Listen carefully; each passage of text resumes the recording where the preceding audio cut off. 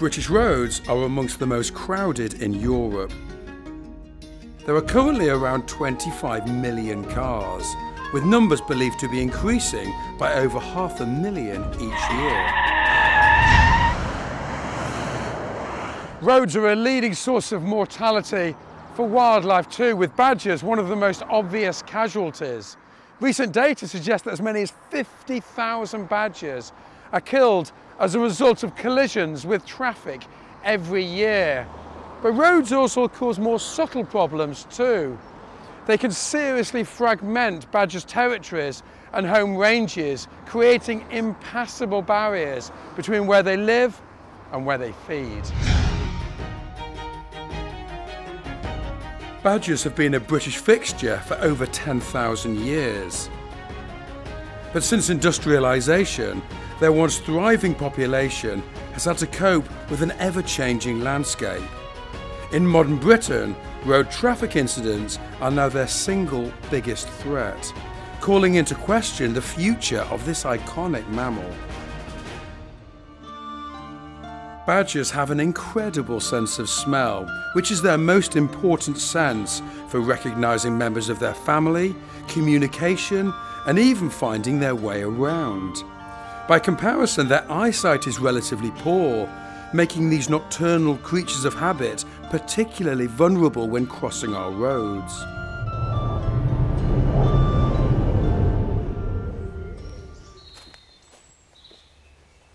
Out and about at night, badgers spend the day underground in structures like this called setts.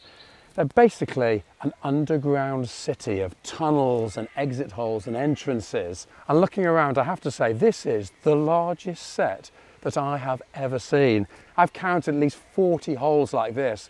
So obviously, there are good numbers of badgers under my feet as we speak. And just looking around, it's really active here. And it looks like the badgers have been doing a bit of spring cleaning in amongst the bluebells.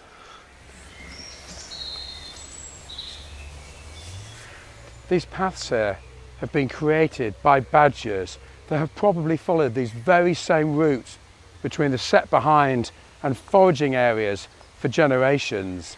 Badgers have the most amazing sense of smell, and they'll mark the routes with their scent, making them effectively vapour trails. Now these routes will wind their way across town and country, making them a nightly danger for badgers following these routes that happen to cross a busy road.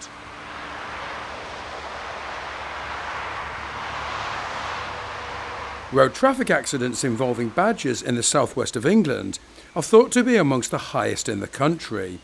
So we've come to Secret World Rescue Centre near Bridgewater to find out more. So Pauline, at Secret World, how often do you see badgers coming in as a result of problems on roads? We get about 70 to 80 on average throughout the year, but just road accidents would be between 30 and 40. I'd imagine as well that's just the tip of the iceberg. Yeah, because obviously a lot of badgers that we pick up that are badly injured, they would go straight to the vets and we would have no records of those. So if a badger comes in, are you able to turn it around? Sometimes it really depends where they've been knocked. If it's not too bad, very often they can get away with head trauma because of the sagittal crest, which means that the skull is so strong. That's thick right. skulls. Absolutely. So if it's a glancing blow, then we've got a chance of getting them better and putting them back. How do they take to being in captivity? They're amazing. They're really super animals to look after. They just stick their nose between their paws, curl up in a ball, enjoy the heat and the free food, and just heal themselves. This campaign's all about seeing less casualties on the roads. What advice would you give? Really what we need to do is to take actions when there's new roads being built and get those tunnels so that we can go underneath the roads rather than over the roads, because it's not just the badgers, it's the people themselves that get caught up in these accidents as well that suffer. And certainly foot off the throttle. Yeah, and that's where I think signs come in, because I think if you do see a sign, it's a mental thing of, yes, those animals are around and we should be taking our foot off the pedal and not going quite so fast. Time to go and meet some orphaned badger cubs. Now, Pauline, I know you don't like to handle the badgers for too long, but No. this is a treat, isn't it? Who's this? This one is Starlight, and we'll probably hear a little bit from the other two because he's not in with them, and they think it's feeding time. It's just lovely for people to see because they're such an animal that's maligned, and you know, people think they're horrible, and really they're the nearest thing we've got to bears. And you can see that lovely black and white face and that lovely grey pelage or fur. They're just like mini adults, aren't they? They are, and even at this stage they've got those beautiful long claws which they're going to use for digging later on in life. Fantastic, like spades. For digging out the worms. Do you want to put him back? I'll put him back if that's okay.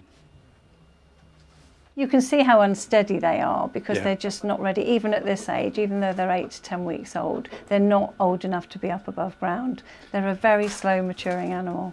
Is it conceivable they could have lost the sow, their mother, or the boar, their father, and as a result been hungry and been forced above ground? Yeah, it's the sow that's the one that's missing.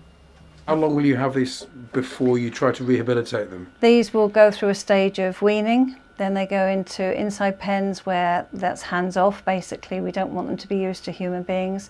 They're all going to be tested for TB 3 times. And if they've gone all through that testing regime, they then go out to grassed enclosures. And they'll be with us until about September, October time. I don't want to age you, Pauline, but I know you've been doing this for a very long time. Any idea how many badgers you've seen through the process? About 1,000 now. Well, very good to hear. And hopefully, after these 3 are rehabilitated, 1,003. Thank you very much.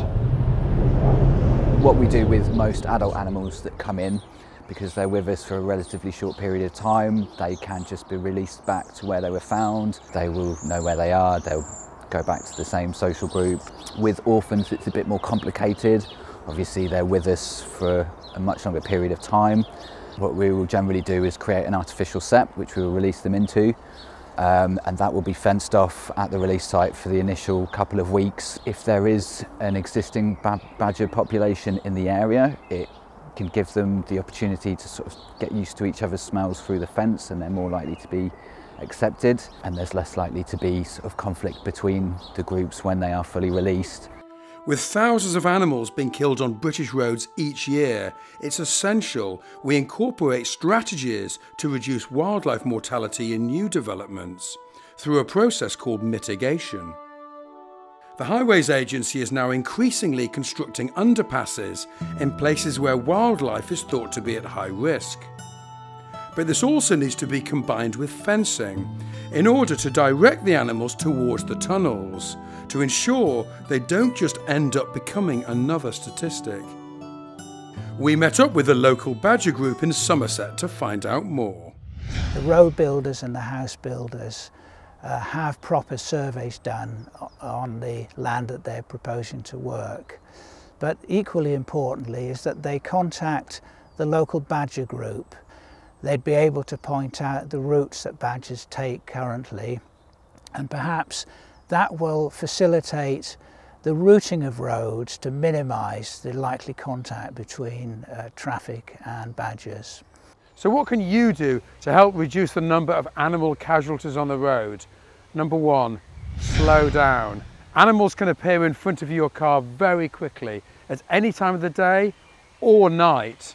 Particularly dangerous periods are dawn and dusk, and certainly for badgers, March to May and September to November are periods when animals are much more busy.